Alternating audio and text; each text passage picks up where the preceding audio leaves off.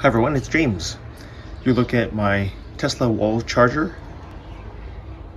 The light is blue and it's finished charging my Tesla. The light will always turn blue when it's finished. And the light over here is green, which means it's locked.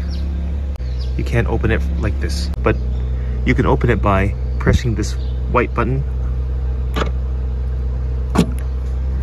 When it's white, it's open. Now it's going to close by itself. Just like that.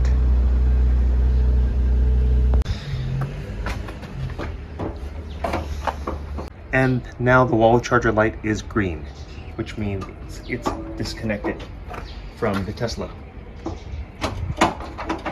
All right, and that is it. Thanks for watching, guys. Bye.